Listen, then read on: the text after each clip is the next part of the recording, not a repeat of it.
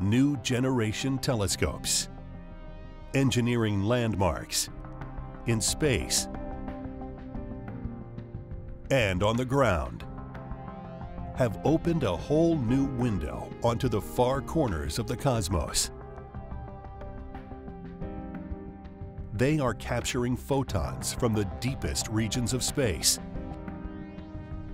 bearing witness to an extraordinary chain of events that launched our universe over 13 billion years ago, at the brink of the cosmic dawn.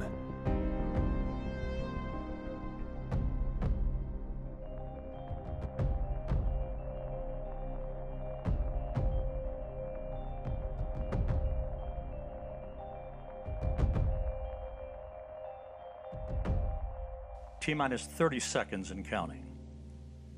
December 2021. Engineers prepare for one of the most important space launches in a generation. Standing by for terminal count.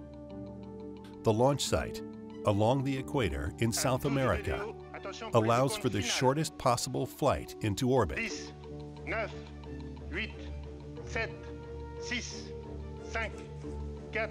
The rocket's payload, tucked into a metal cocoon on its nose, will travel much further.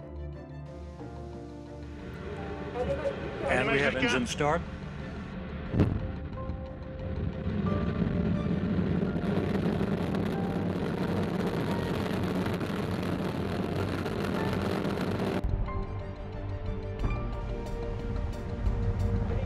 And liftoff. Décollage. Décollage, liftoff from a tropical rainforest to the edge of time itself. James Webb begins a voyage back to the birth of the universe.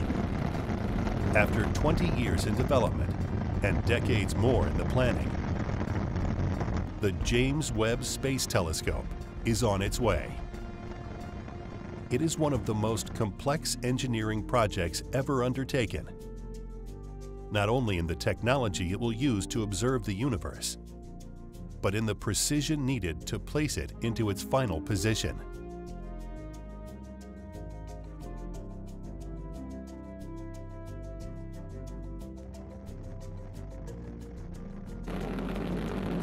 Punching a hole through the clouds, 20 seconds into the flight, good pitch program reported. The rocket reaches orbit and releases its payload. The telescope will now travel to a location 1.5 million kilometers away, 4 times the distance from Earth to the Moon. There, the James Webb will build on the pioneering discoveries of the Hubble Space Telescope. Orbiting the Earth at an altitude of about 550 kilometers, Hubble operates above the distorting effects of the atmosphere. In a continuous stream of images and data captured over 3 decades, Hubble has revolutionized our understanding of the universe. The primary mirror on the James Webb has 6 times the light-gathering power of Hubble's. Its 18 gold segments were designed to be folded up to fit into a rocket. Once deployed in the cold reaches of interplanetary space, they will act as one to see objects once thought beyond the limits of our vision.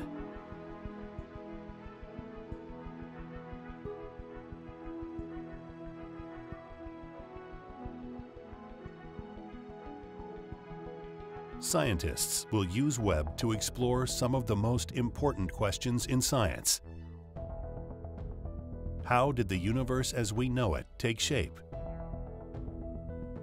What events gave rise to galaxies, solar systems, and planets like ours?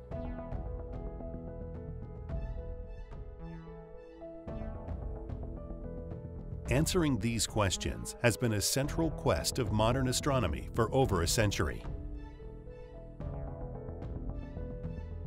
Using the new state-of-the-art Hooker telescope above Pasadena, California back in the 1920s, the astronomer Edwin Hubble examined distant galaxies all around the sky. he found that the light of these galaxies is shifted to the red end of the light spectrum, much like the sound of a train that changes pitch as it passes and moves away.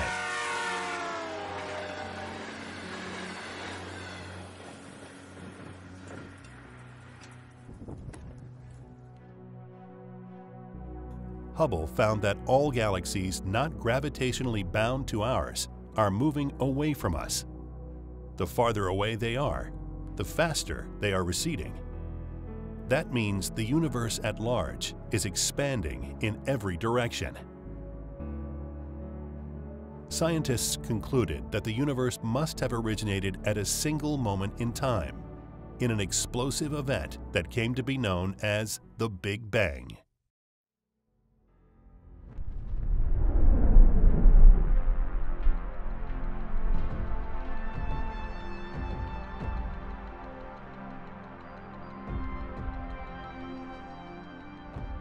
Because of the time it takes the light of distant objects to reach us, the farther out into space we look, the farther back in time we see.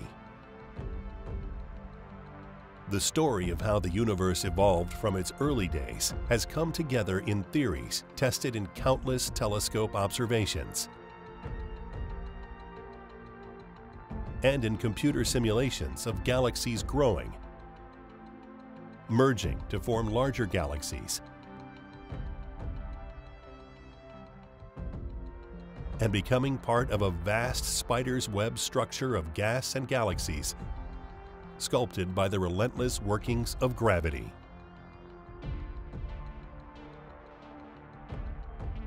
To understand the physics that drove cosmic evolution, scientists have built giant laboratories to explore fundamental properties of matter and energy. By colliding atoms at nearly the speed of light, they can recreate the energy states and chemical composition of the universe in its infancy.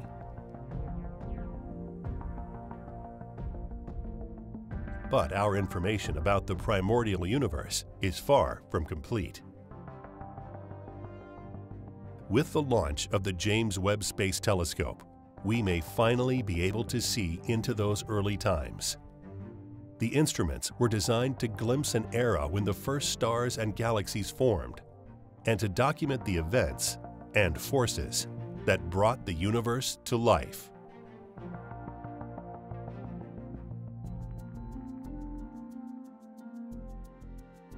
First, Webb would have to reach its final position. To avoid overheating in the bright sunlight of interplanetary space, the spacecraft performs a series of gentle rolls.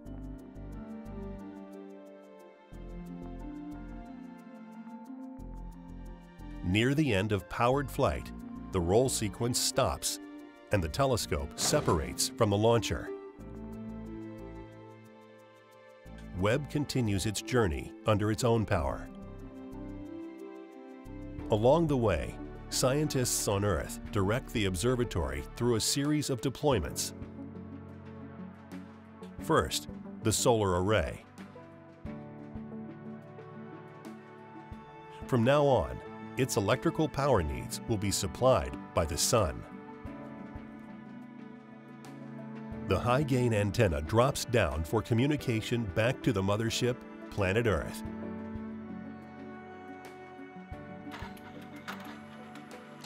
Next, the two sun shields drop slowly into position.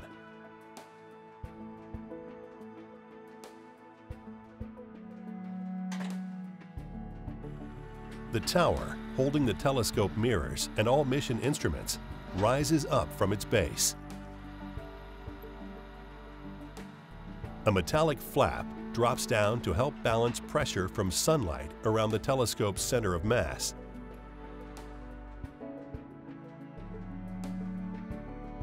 Protective covers roll back from the folded sun shields.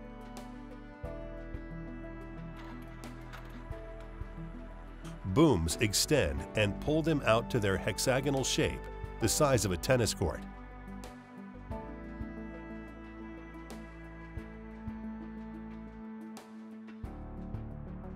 It's now time to tension the sun shield membranes, each thinner than a human hair. When these layers are finally stretched and separated, they'll allow the telescope to cool down to -200 degrees Celsius, cold enough to liquefy air. The secondary mirror extends into position and latches firmly in place.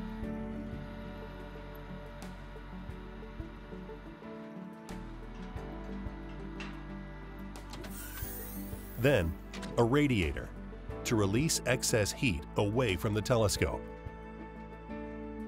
Finally, the remaining mirror segments folded back for the journey through Earth's atmosphere.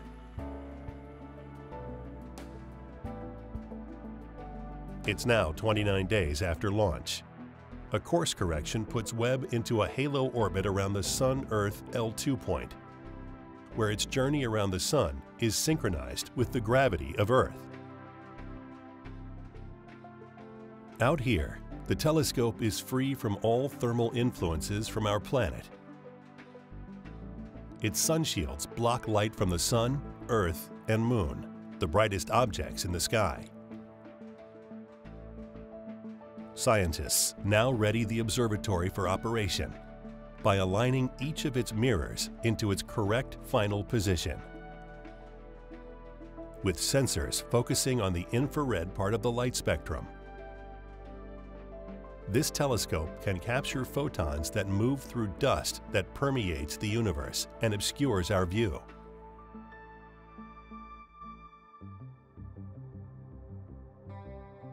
Webb's long-awaited first images show its promise.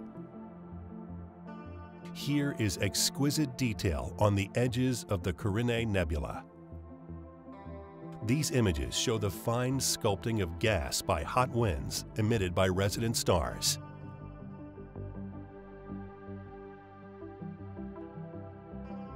Here is a Hubble image of NGC 628, the so-called phantom galaxy, in optical light.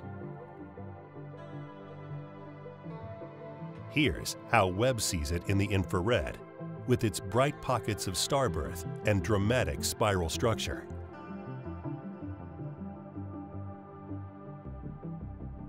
Stephan's Quintet, a photogenic group of 5 galaxies in the northern constellation of Pegasus.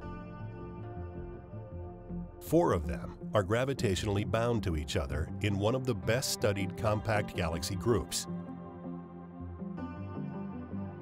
Using Webb's spectrograph to analyze the light of one-member galaxy, called NGC 7319, astronomers identified the distinctive chemical makeup of gas swirling around a supermassive black hole in its core.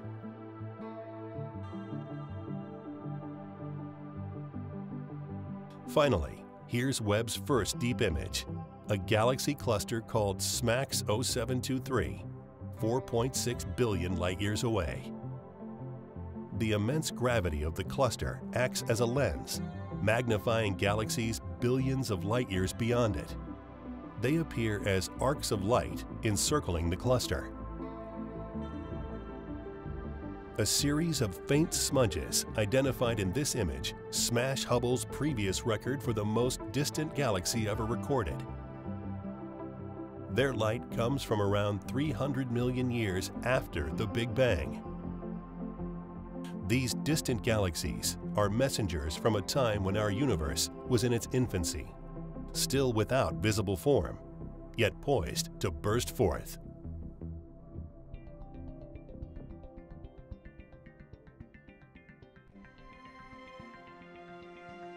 In current theory, the universe emerged from energy embedded in the infinite vacuum of space.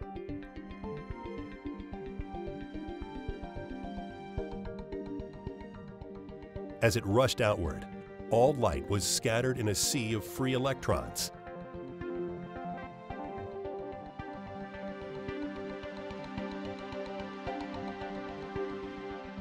As the primordial gas cooled, electrons combined with protons, and light traveled freely. We see this early light as a faint signal we call the cosmic microwave background.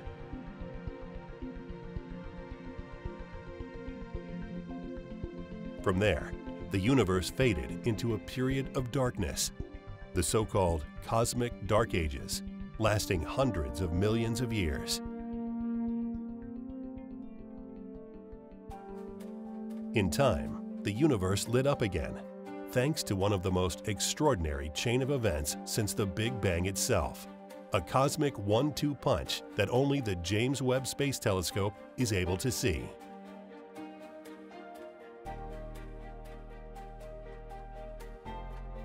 A supercomputer model visualizes those events beginning just 6 million years after the Big Bang.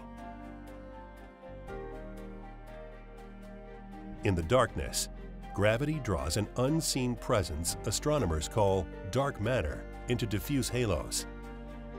Within them, clouds of hydrogen gas form, becoming more and more dense over time.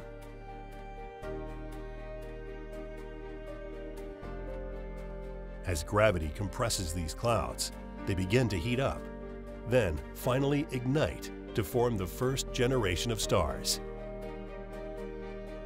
These stars are giants, much larger than any today.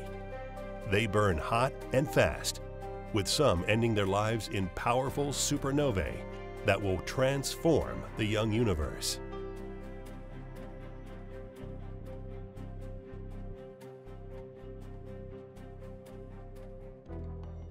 The supernova litters its surroundings with heavier elements generated in the explosion: carbon, silicon, iron, and more. These so-called metals cause surrounding clouds of hydrogen to cool, which allows them to collapse. Turbulence breaks them into smaller pockets.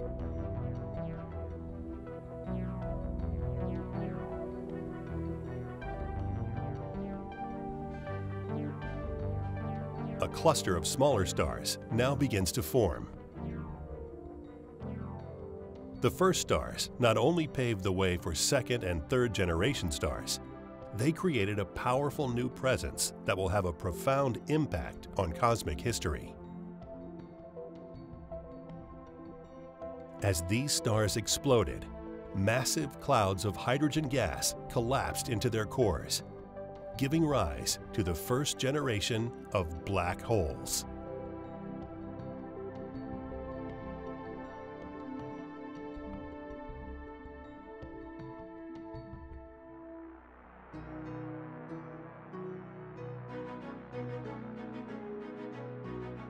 These ultra-dense objects grew larger on a diet of gas and small stars, becoming gravitational focal points for the birth of the first galaxies.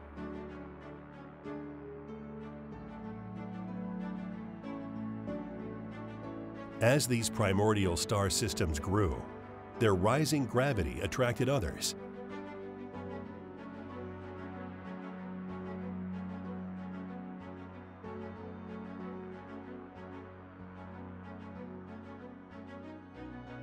The largest ones merged and collided, growing larger still. This had the effect of force-feeding the black holes that lurked in their cores. As these black holes swallowed huge volumes of gas, they generated powerful blast waves that slowed the inrush of gas, countering the effects of gravity.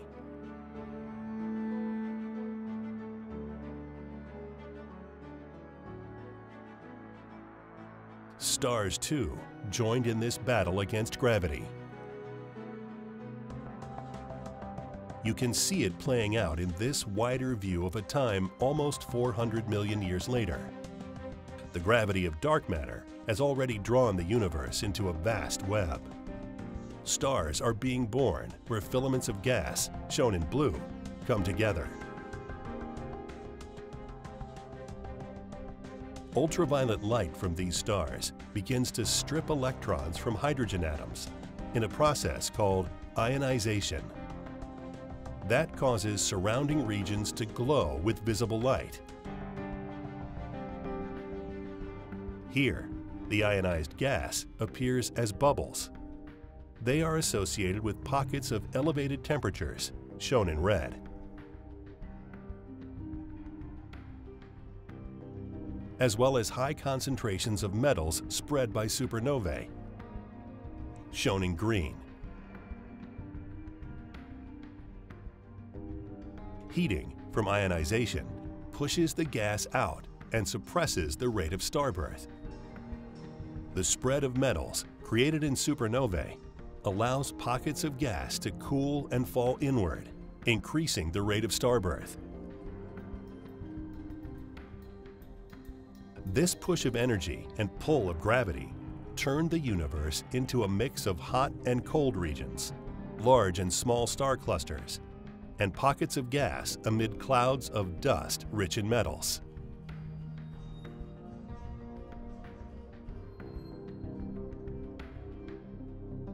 We now advance the clock to about 1 billion years after the Big Bang. In this era, stars are being born at a blistering pace, and black holes are actively gobbling up their surroundings.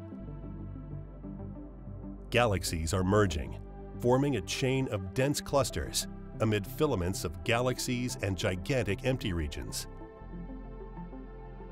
This simulation shows the drama of cosmic evolution on an even larger scale.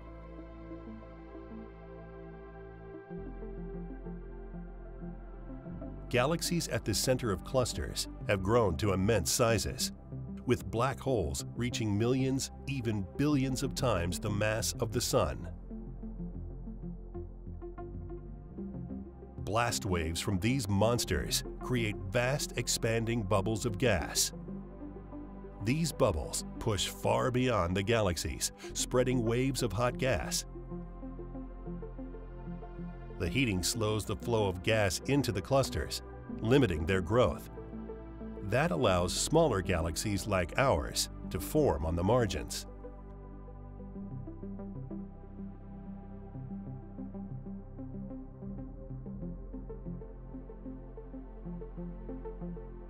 At the same time, black hole winds spread dust and metals generated by supernovae, seeding the wider universe with the building blocks of planets and life.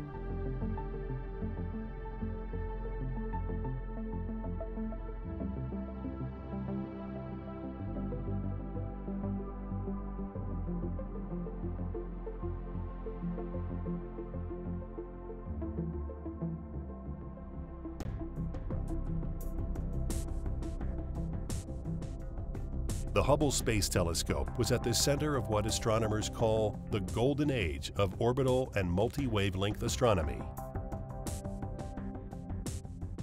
The launch of the James Webb Space Telescope promises to spark a whole new era of discovery.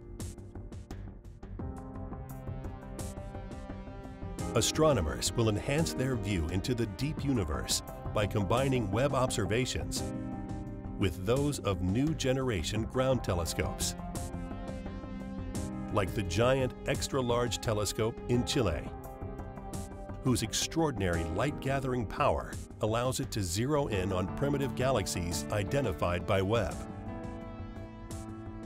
or the wide-angle view of its neighbor, the Vera Rubin telescope. It is designed to pick up stellar explosions or black hole collisions in almost every direction.